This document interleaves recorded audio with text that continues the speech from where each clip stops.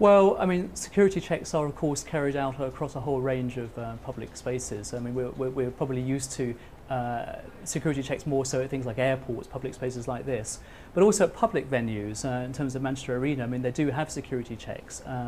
The question is about the rigour and the challenges around getting people through and into a big arena like that, while still managing a sensible level of security. So there are obviously questions around security like that, but perhaps we'll have a longer discussion and see and go into some of those details. Another technical detail now, we often talk about CCTV monitoring, and I'm sure an arena of this size would be equipped with the necessary equipment, but it seems that we always only find out about the suspects or suspect afterwards using the CCTV footage. What could it do? What could these kind of CCTV equipment do to help detect and prevent attacks? Well, as you know, I mean, CCTV is now very pervasive. I mean, there are many tens, hundreds, and sometimes thousands of cameras around public spaces, and particularly around public arenas. Many of those cameras are monitored, or majority of those cameras, and not all of them, are monitored manually. You know, the human operators who survey the scenes around these areas. But there's promise. I mean, there's promise in having automated systems, automated technologies, and automated assessment of CCTV imagery.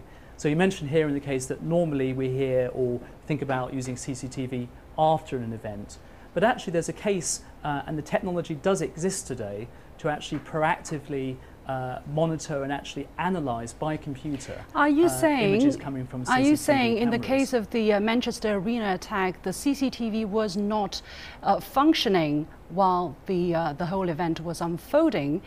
This is my first question. Secondly, how did people find out about Abedi? Were they using CCTV footage somewhere, maybe, if not in the arena? Well, you'll have to ask the owners of the arena to comment about the availability or usage of CCTV at the venue at the time. I can't comment on that. What I can comment on is how we can better exploit the use of CCTV. Now, you mentioned about using it after an event, but actually before an event, if the authorities know they have someone of interest, let's say. So in this case, I think we know, or the authorities probably have a good idea, and obviously they did know, and they've released the name of the terrorist. Of the person involved. If they actually had an identity there, let's say a facial image or even a full body image, it's possible in theory to actually process images from cameras at the venue, but perhaps even before the venue, in other public spaces, for example, at the Victoria train station and other areas, through which the person would have actually travelled. So there's a promise that someone who's known could be detected or recognised before they reach the venue. So now, at this moment, an analogy here, you may have heard of the phrase, of course. Yeah. So at this moment, we actually do not have any CCTV footage to help us identify the suspect. Is that what you're saying? And this is quite unbelievable, because I think CCTV is relatively, very mature technology.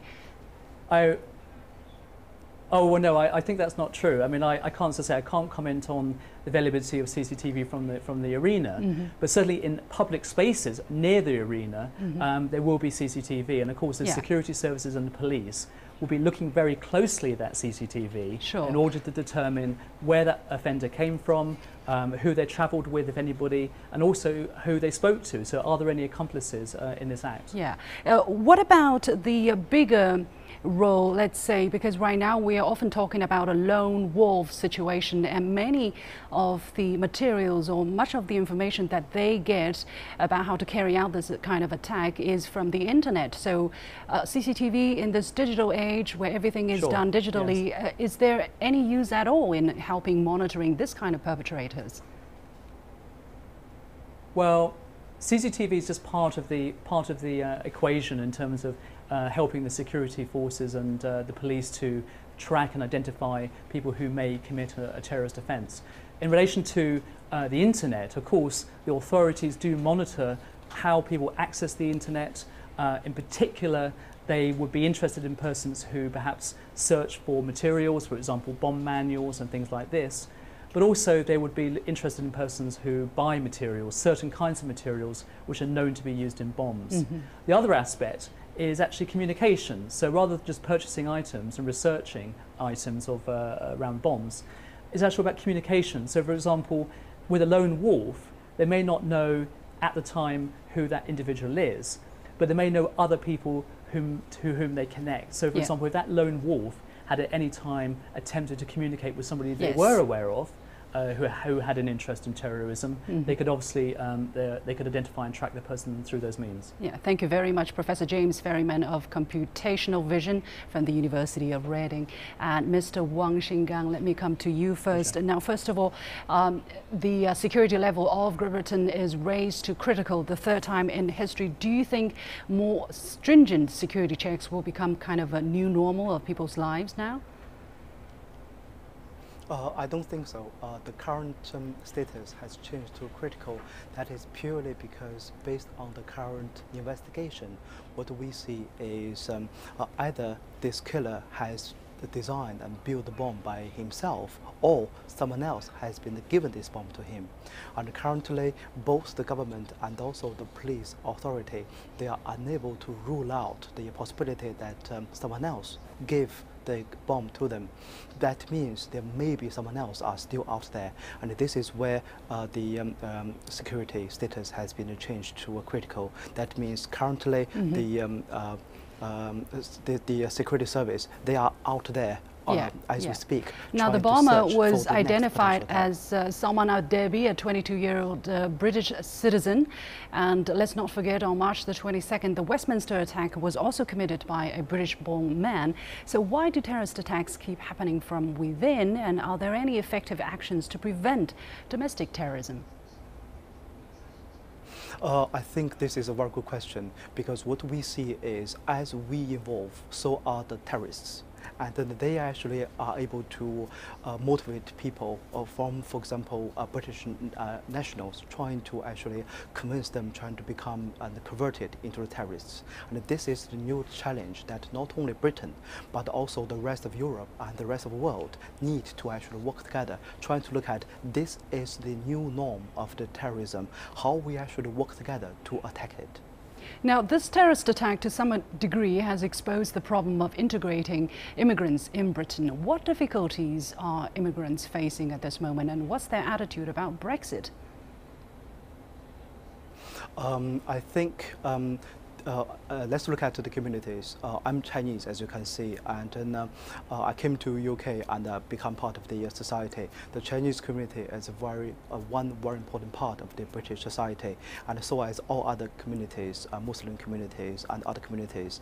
It depends on individual how you want to get involved into become the mainstream of the society.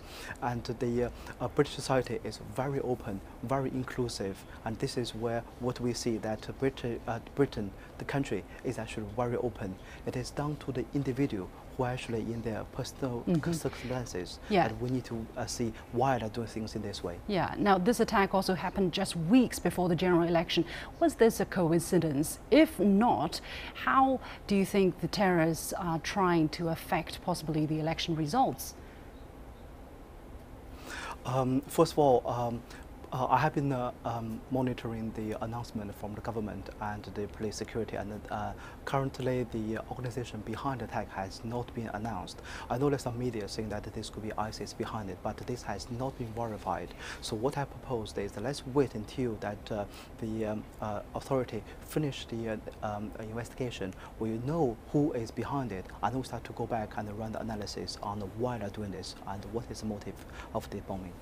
Now, Britain is striving to accelerate the process of leaving EU, and one important reason is to keep immigrants or refugees possibly from entering Britain to reduce terrorist attacks. After what happened in Manchester, how much do you think Brexit can help stem the spectre of terrorism? Brexit currently, what we see is back in March, the government has triggered the Article 50, and there will be another 2 years process for negotiating about the exit process. Before the March of 2019, we do not know what deals has been negotiated. Therefore, currently it's very difficult to say. But what we do see is part of the government discussions and the negotiations with the EU, the cooperation of terrorism and attacking terrorism is absolutely one of the big topics on the table. Finally, after the attack, many countries have agreed to strengthen cooperation against terrorism. What form of cooperation do we have now, and what needs to be done more effectively? There are so many things can be done. For example, shared information and also different organizations, different security services from each country work together, trying to locate the suspect and then trying to make sure that the next attack is not going to happen, and also make sure that the communities, not only coming from the local community but also international community, stand together, trying to say that you are trying to disturb our life, but we are not going to give in. We are not going to be defeated by you.